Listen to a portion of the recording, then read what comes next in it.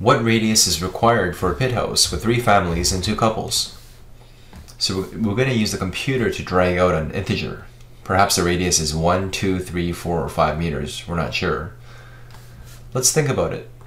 3 families. What kind of area do we need? Let's look at this nice chart here.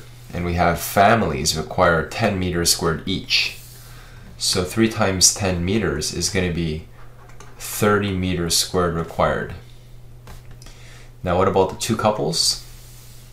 The couples here require 7 meters squared each couple. So 2 times 7 is going to be 14 meters squared required. Now this area should be enough to calculate the answer, but just to be careful, we remember that each pit house also requires a fire pit and ladder, which requires a negligible 1 meter squared. So this 1 meter squared is so small that it's not going to really affect our computation. So adding these total areas up, we have 30 plus 14 plus 1, which is 45 meters squared. So 45 meters squared is required for this home. Now what is the area of this home? What is the area of the circle? The area of the circle is pi r squared. And what do we require? We require 45 meters squared.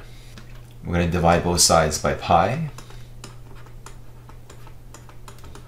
And then we're going to take the square root of both sides.